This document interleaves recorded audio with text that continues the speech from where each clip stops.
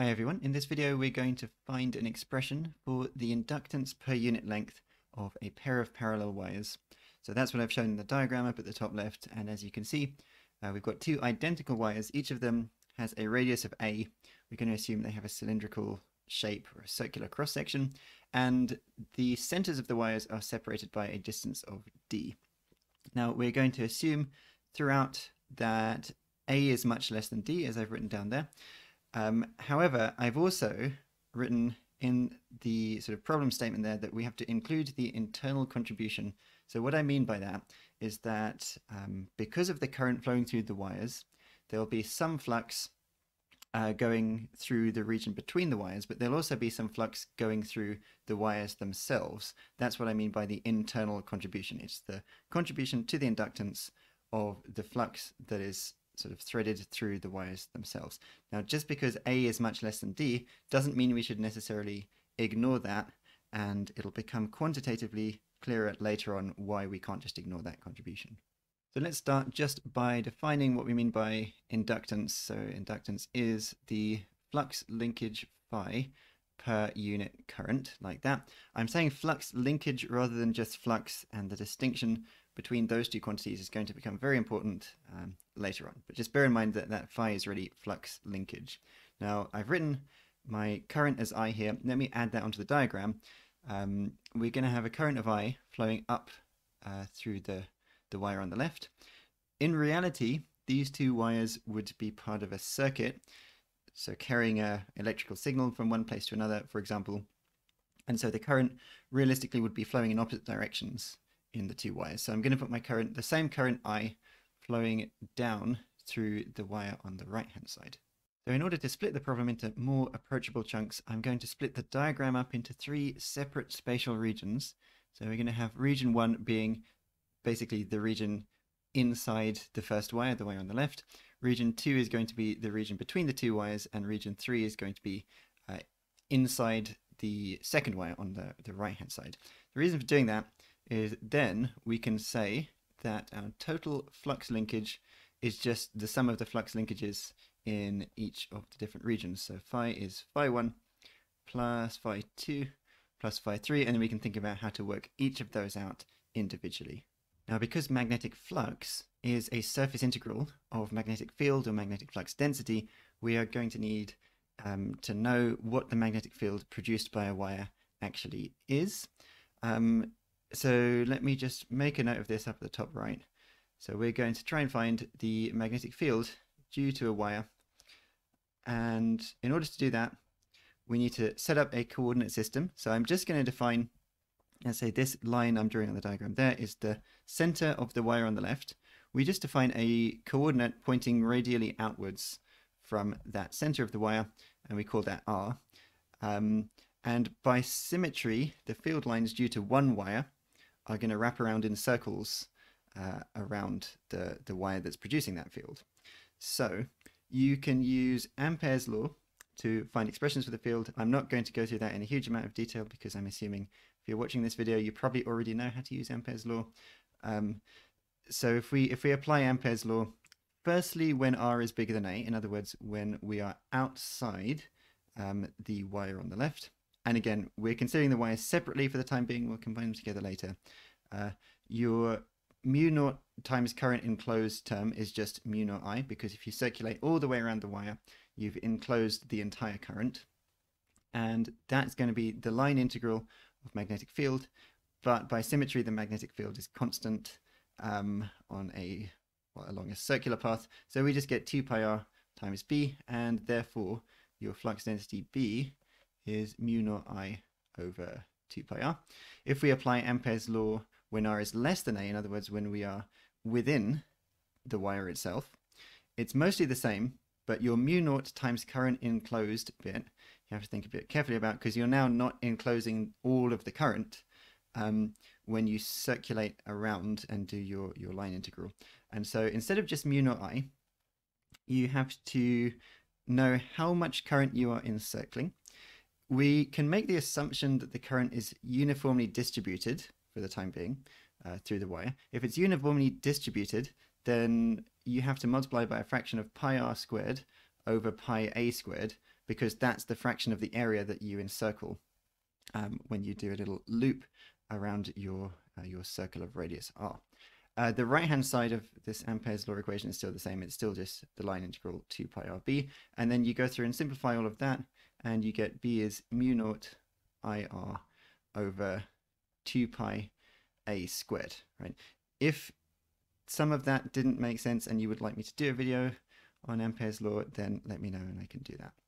But for now, let's proceed and start doing some integration. Now, the easiest region to start with is region 2. So let's find phi 2, the flux linkage due to region 2. Magnetic flux is the surface integral of your field B. The flux linkage you can basically think of as the number of turns multiplied by the magnetic flux itself. Now, the problem with this term, number of turns, is that it makes you think of coils, because if you have a coil of wire, then the word turn has a simple interpretation. But here we've got parallel wires. The current is just going up one wire, down the other wire. So it's not obvious what we mean by turns. So let's just take a moment to think about that. Now, remember we said that these parallel wires are really part of a circuit. So what's going to happen is eventually the current will go to its destination up at the top somewhere, and it's going to have to travel through a circuit from left to right overall, so that it can come back down the wire on the right hand side. Then when it comes back to its source, it's going to have to go through a circuit, come overall from the right to the left, so that it can go back through the wire on the left hand side. So we do actually have ultimately a circulation of current, as we do in any circuit. It's just it doesn't look like it when we only focus on part of the wires. Now, for region 2, that loop that your current formed by those 4 arrows that we've got representing where the current is going, the entire current encircles region 2, right? When the current does one full loop around your circuit, the whole of region 2 is encircled by that current. What that basically means is that we have one full turn. And so in this case, magnetic flux is the same as magnetic flux linkage. So we don't really have to worry about the distinction between those things when we are considering region 2, because the entire current encircles region 2. Let's also be clear on what our area element is. So we can, I think the most natural choice of area element is to have a little infinitesimal rectangle. I'm just drawing this at the tip of this R arrow here, because this area element is going to be at a distance of R from the center of the first wire. It's going to have a thickness of dr, let me just write that down there, and it's going to have a length of 1, because we are considering the inductance per unit length, right? So we can consider our area element to have a length of 1. So then, using the fact that flux is just the surface integral of field, let's set up our integral. We are going to get the integral from A to D minus A, right? That's the range of our coordinates that defines region 2. We're outside both of the wires, so we need the B equals mu naught I over 2 pi r expression, which applied when r was bigger than A. So I'm going to put here mu naught I over 2 pi r. Your area element is just dr times 1, because it's that red rectangle, so we just put a dr there. Now, we have so far only considered the field due to one wire. To add the contribution of the second wire, you can basically just multiply this whole thing by 2, because the whole situation is symmetrical, right? If you use the right-hand rule, you should be able to convince yourself that the field due to both of the wires is pointing into the screen in region 2, and so the wires are going to contribute identical amounts of flux. So we just put a 2 there. Then we can do the integral, take out a constant factor of mu naught I over pi. The 2's will cancel, and you integrate 1 over r, you get the natural log of r. We evaluate that at a and d minus a, and using properties of logarithms, we end up with mu naught I over pi times natural log of d minus a over a. Now at this point, we can apply the approximation that we made at the very beginning, where a is much less than d.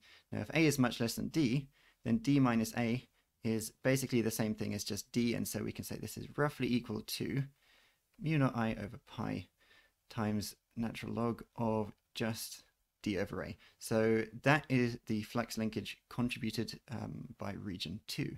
So we also, of course, need expressions for phi 1 and phi 3. The first thing I'm going to say about those is that by symmetry, phi 1 and phi 3 should be equal. There's no difference between the two wires, and so they should contribute equal amounts of flux linkage. So the flux linkage due to the field going through the wire on the left, is equal to the flux linkage due to the field going through the wire on the right. So we can imagine that we're just finding the flux linkage due to the wire on the left to start with. This is a little bit conceptually harder than the flux linkage through region 2, and I'm going to start by doing it slightly incorrectly and then explain why we have to make an adjustment, because I think that'll be the clearest way to do this. So if we start setting up our integrals, well, we're this time integrating from 0 to a, because that's the range of our coordinates that defines region 1.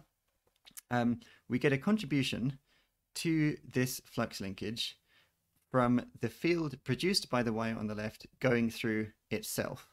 And because that's the internal field, we need this mu naught IR over 2 pi a squared expression. So my integrand this time is just going to be mu naught IR over 2 pi a squared.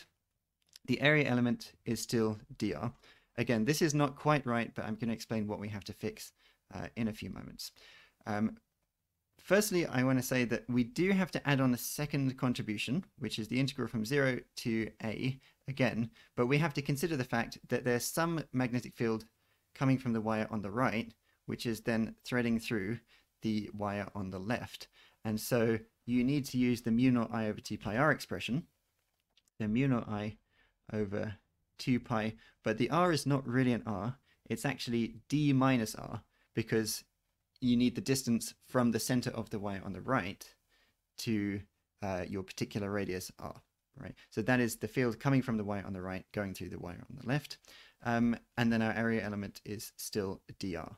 However, here is where we have to think very carefully about the distinction between flux and flux linkage, because what we've written down there is the magnetic flux through region 1 and through region 3, but that differs subtly, but importantly, from the flux linkage. So let me try and explain what's going on here. Firstly, let me draw on another area element. This time I'm going to draw an area element inside wire, the wire on the left. Let's put our area element there. And again, it has a width of dr and a height of 1. So the complication arises because the current is spatially distributed over some finite area. It's not all just going through the very center of the wire. We've made the assumption that it's uniformly distributed throughout the wire. So imagine building up your cylindrical wire out of annulus shaped elements. I'm going to draw in a sort of core of the wire. Let me do that as a rectangle like this. So imagine we've got some small core of the wire in the center there, which just touches the blue rectangle through which we are considering the flux. Now all of the current which is going through that region, which I am now trying to shade, all of the current which is going through that little core of the wire there is going to be encircling the blue rectangle when it does a full loop around that the circuit that we were describing earlier, right? Remember, we've got these 4 arrows where the current goes up and then to the right and then down and then to the left. So when you're the core of your cable, the current going through the core of that cable does that full loop, it's definitely encircling the blue rectangle. And so all of the current in that core is linked to the flux going through the blue rectangle.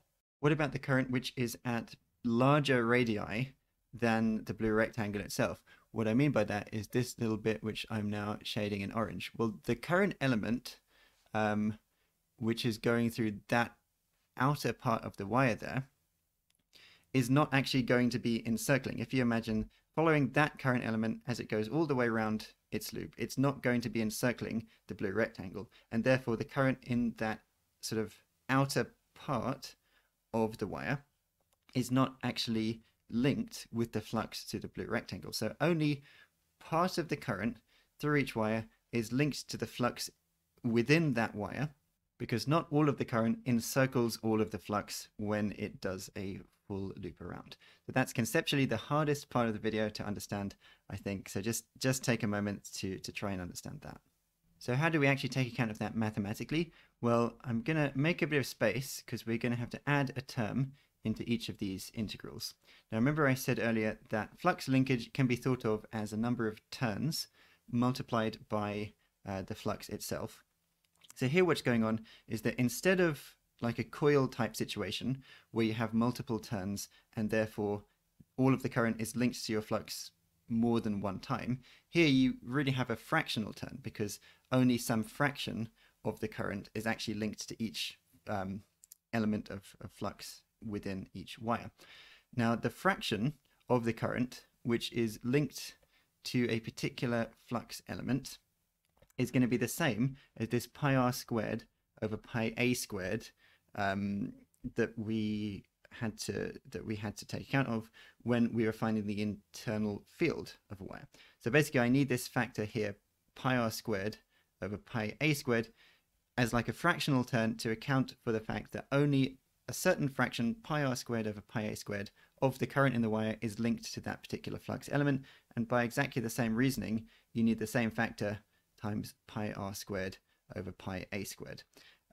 Notice that particularly in this first integral, we've overall multiplied by two factors of pi r squared over pi a squared, which might seem a little bit strange, but remember that those factors appear for different reasons. Right? The first one was from Ampere's law because we were not encircling the whole of the current, and the second factor is because not all of the current is actually linked with the flux element that we're considering. So now all we've got to do is actually evaluate these integrals. We can fortunately take out a lot of constant terms. This first integral, you can take out a factor of mu naught I over 2 pi a to the 4. Then the integral itself just becomes r cubed dr from 0 to a. The second integral, the constant factor that you can take out is mu naught I over 2 pi a squared. And then the integrand is r squared over d minus r with respect to r. Now this first integral is easy because integrating r cubed gives you r to the 4 over 4. Then you just plug in a and you get a to the 4 over 4. So what's going to happen is that this a to the 4 will cancel with the a to the 4 that you get when you integrate, and then the over 4 will combine with that 2 to give you an over 8. And so your first term is going to be mu naught I over 8 pi overall. Now the second integral, you can actually do that integral in full, but we can save ourselves a bit of work by noting that, remember, a is supposed to be much less than d, and so our integral here is roughly equal to the integral from 0 to a of r squared over d dr. The reason is that we're integrating from 0 to a in terms of r, so r itself is always less than a, therefore r itself is always much less than d, so d minus r is approximately the same as d. Now, when you integrate this, you just get a cubed over 3d. Now, when you multiply that with the prefactor, you had a 1 over a squared, an a squared on the bottom in your prefactor. That a squared will combine with the a cubed on the numerator of what we got when we integrated. And overall, your second term then is proportional to a over d. Right? That entire second term is proportional to a over d. A over d, however, due to our assumption, is much less than 1, and so that second term is going to be very small compared with the first term. So we can neglect it and just change that equals into a roughly equals. If you go through the whole process of doing this integral, you'll get a couple of terms including a logarithm, and then you can do a Taylor expansion and come to exactly the same conclusion. But that's more work than what we need to do here. Maybe I'll do another video on that just for fun, just to see how you get the same result regardless of when you do the approximation. But let's just keep this as approximately mu naught I over 8 pi. This also explains what I was saying at the very beginning about the fact that just because A is much less than D, that doesn't mean we should ignore the contribution of the internal flux, because we got this mu naught I over 8 pi, which is actually a constant and doesn't depend on how big the radius A is compared with the separation D, right? And so that mu naught I over 8 pi term is not negligible regardless of how narrow the wires are. So the very final step is just to add together all of the fluxes, phi 1, phi 2, phi 3, and divide by the current to turn it into an inductance. You're going to arrive at the conclusion that your inductance per unit length, remember, is roughly equal to mu naught I over pi, because you've got a mu naught I over pi in your phi 2, and you've got the same factor in each of phi 1 and phi 3. However, we've got to get rid of this I, remember, because that's part of the definition of inductance. It's flux linkage per unit current. So we've got it mu naught over pi. Then we get a factor of natural log of d over a from the phi 2, that first integral that we did. And then you're going to get plus an eighth from this term here, from each of phi 1 and phi 3. You've got 2 of those, so that's overall a quarter, so we do plus a quarter here. So here's your expression for your inductance per unit length of your parallel wires. Final thing to say is, let's think about what would happen if your current was not uniformly distributed across the cross-section of your wires, because we've assumed throughout a uniform distribution of that current. This is not always true. It'll be a good approximation if you have a direct current, or if you have a low frequency alternating current. If you have high frequency alternating current, then you get this thing called the skin effect, which means that the current predominantly flows very close to the outer edge of your conductor.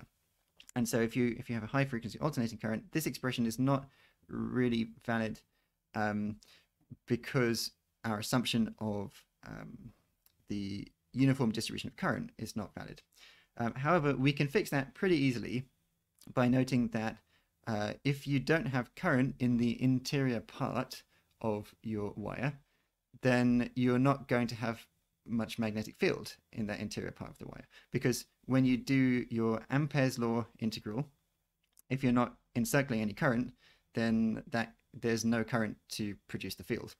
And so the conclusion of all of that would basically be that the internal contribution to the inductance becomes more and more negligible, and this 1/4 would just vanish. And so it's actually a better approximation to leave off the factor of 1/4 if you need to account for the skin effect, because you've got high frequency alternating currents. So anyway, thank you for watching. I hope this has been interesting and that the video has gone some way towards clarifying the distinction between flux and flux linkage and why it's important to carefully distinguish between the two. And I hope to see you again soon.